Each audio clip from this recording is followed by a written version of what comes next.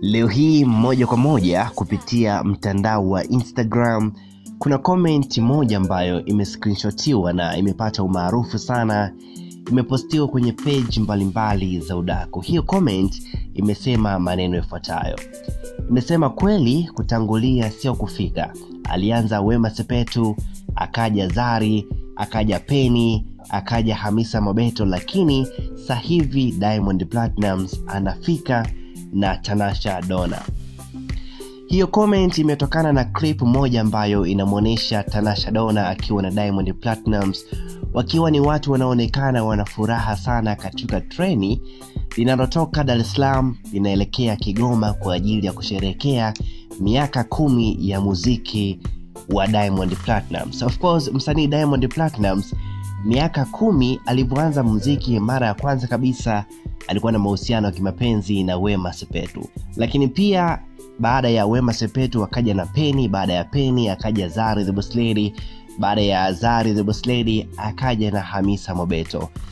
Hiyo ni miaka ya mwanzoni kabisa wakati Diamond Platnumz anaanza muziki wake, lakini tulikuwa hatuna wazo kabisa kama kuna siku Diamond Platnumz atamaliza miaka yake 10 ya muziki akiwa na atatimiza miaka yake 10 ya muziki akiwa na mwanamke mwingine. Of course, Watanzania wengi tumeanza kumfahamu Tanasha Donna 2018 baada tu ya Diamond Platnumz kumtambulisha kwamba yule ndiye mpenzi wake na soon wanaweza kufunga ndoa. Ndio maana hiyo comment inasema kwamba kutangulia sio kufika. Walianza kina Wema, wakina Zari, lakini hatimaye amefika na Tanasha Donna. Sasa kuna jambo moja ambalo limepata kuibuka siku ya leo kwa namna moja au nyingine, kitendo ambacho Diamond Platnumz amekifanya kwa Wema Sepetu. Mtangazaji wako naitwa Hansi David HD na hii hapa ni Hot Chamber TV kwa habari mbalimbali. Muhimu sana subscribe kwa kuminya kengele ili uweze kuwa kwanza kabisa kupata stories zetu za kila siku. Asilimia kubwa tunamfahamu Wema Sepetu. Ukiingia Instagram basi utajua kabisa kwamba rafiki namba 1 wa Wema Sepetu ni Auntie Ezekiel.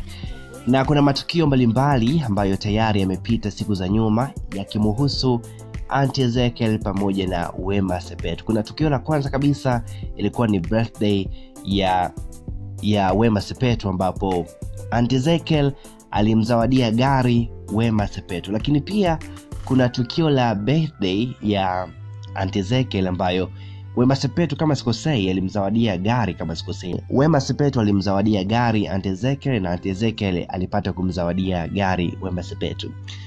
Hivyo basi urafiki wao ni wa siku nyingi sana na watu wengi sana tunasema kwamba Wema Sepetu pamoja na Auntie Ezekiel ndio marafiki wakubwa sana. Popote ambapo ukimwona Wema Sepetu basi haukawii kumwona Auntie Ezekiel.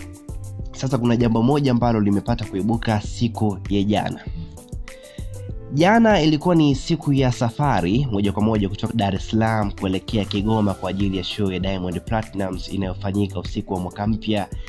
Lakini pia kuna wasanii mbalimbali ambao walipata mwaliko direct kabisa kutoka kwa Diamond Platnumz, na kuna watu ambao Diamond Platnumz kwa mara ya kwanza alikuwa hana maelewano nao mazuri, lakini kwenye safari hii wameungana na kwenda pamoja. Kwa mfano Mwarabu Fighter, Q-Boy Msafi, lakini pia kuna Kifesi. Sasa watu wengi sana tukatarajia kuona kwamba huenda pia Wema Sepetu atakuwa kwenye msafara wa kuelekea Kigoma. Sasa moja kwa moja kupitia Instagram siku ya jana kuna picha moja ambayo Wema Sepetu alipata kuposti ikimuonesha akiwa na Auntie Ezekiel kwenye hoteli moja. Sasa kwa namna moja au nyingine watu wengi sana tukajua kwamba Wema Sepetu huenda na yeye atakwenda kwenye huo msafara. Lakini cha kushangaza zaidi inaonesha kwamba Auntie Ezekiel peke yake ndiye ambaye alienda kwenye msafara wa Kigoma na kumwacha Wema Sepetu Dar es Salaam. Hiyo ni kitu ambayo watu wengi sana wameanza kumuita kwamba Auntie Ezekiel ni mnafiki. Yaani kitendo ambacho alienda peke yake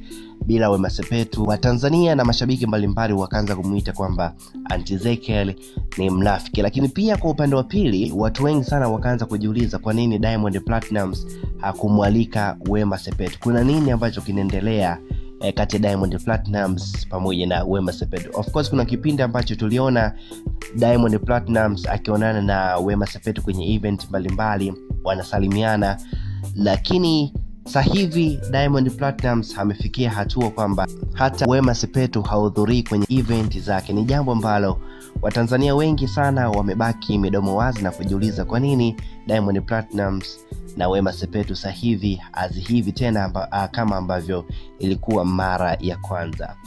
Of course siku ya jana Diamond Platnumz alikuwa karibu sana na Tanasha Donna. Sasa watu tunajiuliza ingekuwaje kama Wema Sepetu na yeye angeweza kuhudhuria kwenye hiyo trend. Kwa namna moja au nyingine angekuwa ni machungu tu, yani Wema Sepetu angeambulia machungu, kwani kiukweli kabisa tunahisi kwamba huenda bado Wema Sepetu anawishi au anawishi kwamba wasingeweza kuachana na Diamond Platnumz, kwani siku ambavyo zinazidi kwenda na Diamond Platnumz ndivyo ambavyo anazidi kuwa na mafanikio makubwa sana, na kama ex girlfriend ni lazima awe na wivu kwa namna moja au nyingine. Na ukizingatia kwamba sasa hivi Tanasha Donna ana mtoto wa Diamond Platnumz, na hapo Watanzania wanatarajia kwamba Wema Sepetu wapande behewa moja pamoja na Diamond Platnumz pamoja na Tanasha Donna. Kwa namna moja au nyingine ingekuwa sio jambo rahisi, lakini ndo hivyo. Safari ilianza jana na Wema Sepetu hajahudhuria. Moja kwa moja hapo chini utaandika comment yako kuhusiana na issue nzima ya Wema Sepetu kutohudhuria kwenye event ya Wasafi ambayo inafanyika Kigoma. Asante sana. Moja kwa moja hapo chini andika comment yako. Naitwa Hansi David HD na hii hapa ni Hot Chamber TV.